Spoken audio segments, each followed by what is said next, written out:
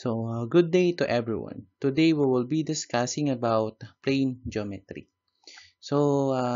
Geometry in general helps us in deciding what material to use.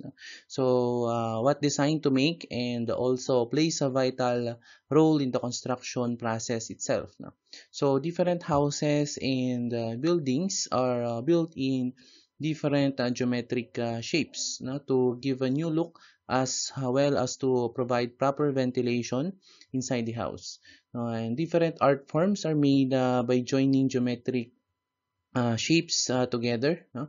And engineers, architects, and builders use geometry to calculate the area, volume, before they start making plans for different structures.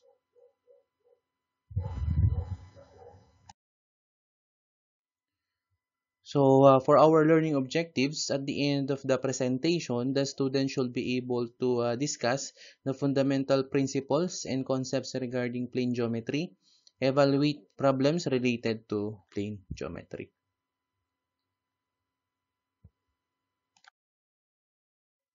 So here is our subtopics under plane geometry. We will be discussing definitions about circle, triangle, quadrilateral, parallelogram, rectangle, square, rhombus, trapezoid, polygons, and other geometric figures.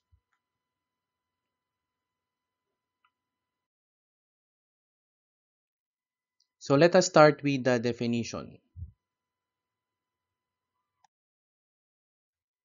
Plane geometry is defined as the study of figures on a two-dimensional surface, that is, on a plane.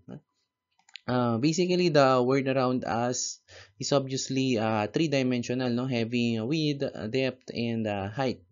So while solid geometry, no, this one deals with the object that is in that space, no, three-dimensional space, such as cubes, cylinders, spheres, etc.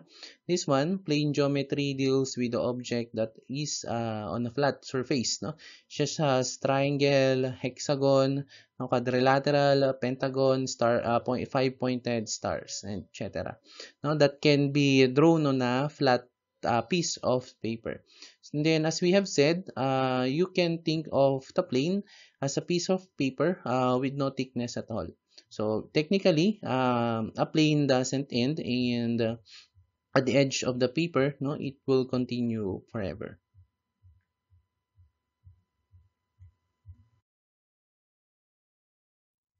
So let us proceed with our subtopic under circle.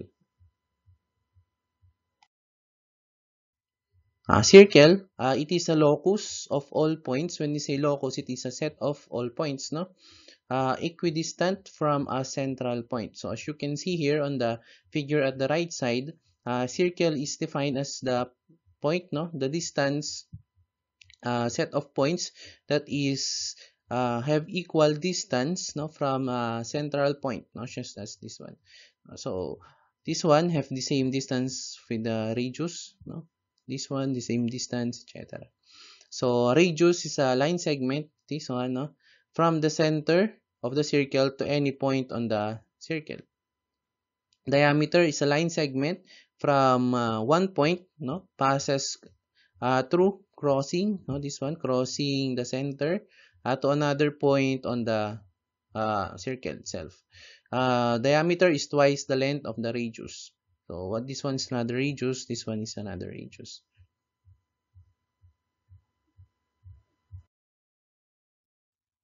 Chord, it is a line segment whose endpoints lie on the circle. This one is a chord it is a line segment whose endpoints, this one's the endpoints, lie on the circle itself. Tangent, this one is a tangent line. It is a line that touches a curve, no, in only one point, no. Secant, this one is the secant. It is a line that passes through two different points on the circle. This one's the one point and another point.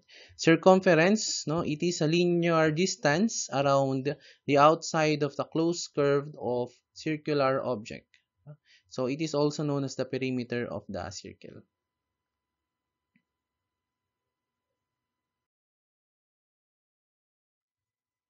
Now for the theorems on circle, no? On inscribed angle, this one, inscribed angle is formed when two secant line, secant is extended, no? Of a circle intersect on the circle. It is also defined, this one is a chord, two chords sharing the endpoints.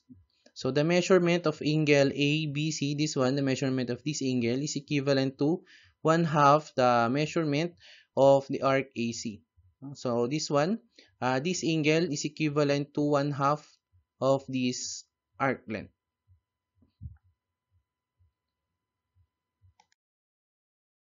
Central angle, this one is a central angle. So it is an angle whose vertex is at the center, vertex at point O, and whose side passes through the pair of points on the circle. This one's the pairs, thereby subtending an arc between those 2 points. This one is the arc. So the measurement of this angle is equivalent to 1/2 the measurement of this arc length, given by the formula.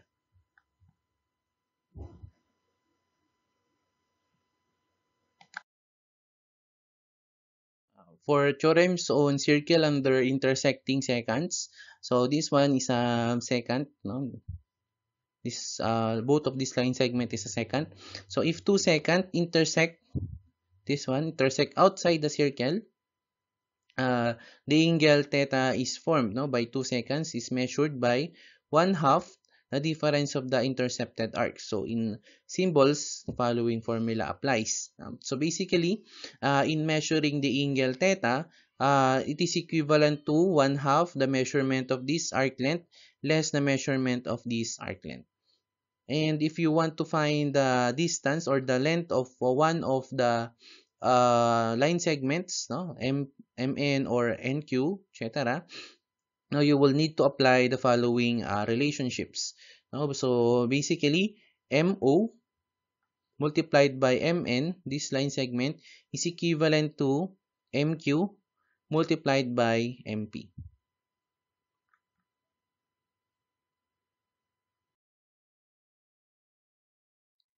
For intersecting chords, if two chords, this one, both of them is chord, no, as defined on the previous slides. No? So if two chords intersect at one point, such as this one, inside the circle, the product of the line segments through the intersection are the same. So in measuring this angle, it is equivalent to 1/2 the measurement of this arc length AD less the measurement of this arc length CE. And if you want to find the length of one of the line segments, so either BD, AB, CB, BE, etc., no? So you need to apply the following relationships. No? AB multiplied by BE is equivalent to CD multiplied by BD.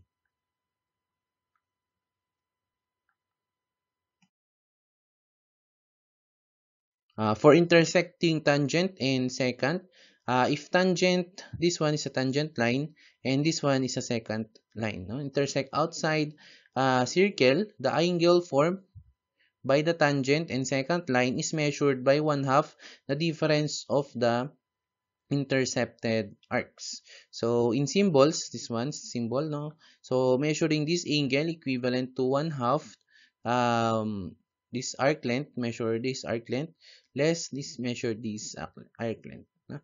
And then if you want to find the one line segment, no, BD, CD, BC, and or AC, no, you will find the following relationship. Now, CD squared this line segment is equivalent to CB and CA.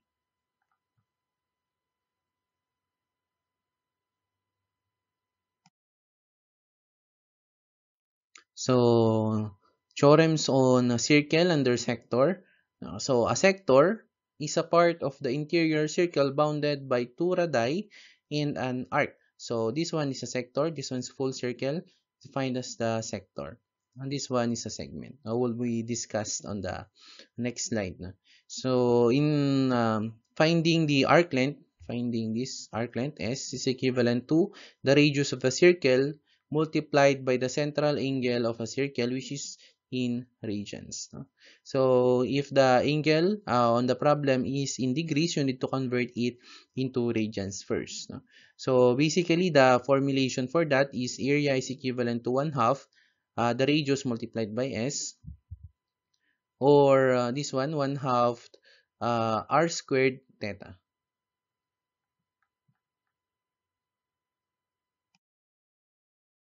And for segment, this one, the shaded portion. So the region between the chord, this one is a chord of a circle and its associated arc. So finding for the area of the segment is equivalent to sector, this one, the whole of this, minus the triangle. So we can find for the area of the sector. 1/2 r squared theta minus 1/2 r squared sine theta, which is the area for triangle.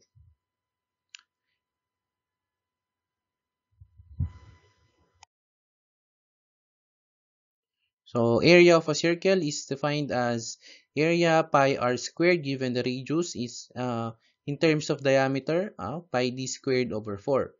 The circumference of a circle in terms of radius is 2 pi r. In terms of the diameter, no, since the diameter is twice the radius, so pi d.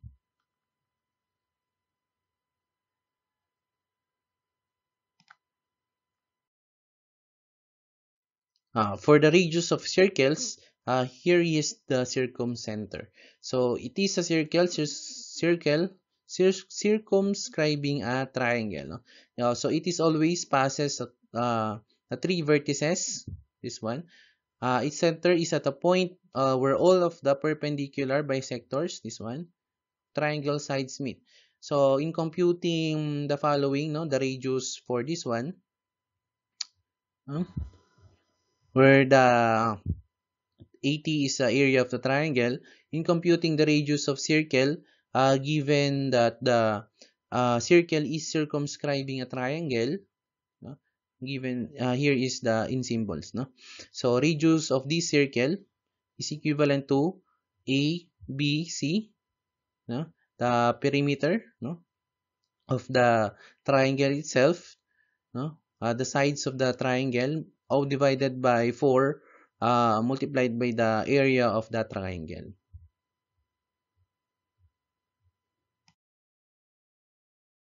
In circle, no? So this one is the in circle.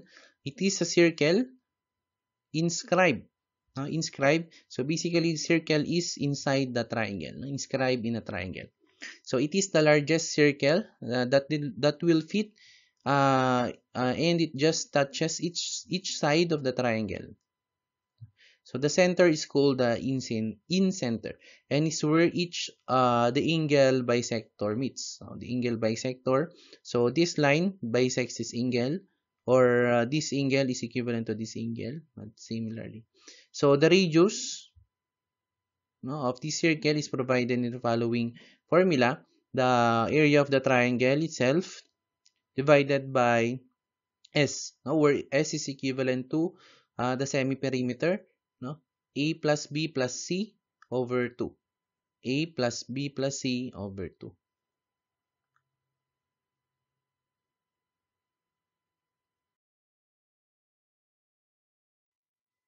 X circle.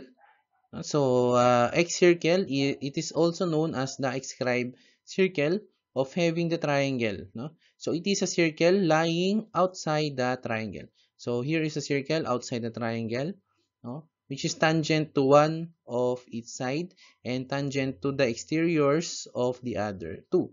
So, in symbols, we have the following formula to compute the radius of this circle. So, area of the triangle over a semi-perimeter minus A, no? RB, area of triangle over S minus B, RC, area of triangle over S minus C.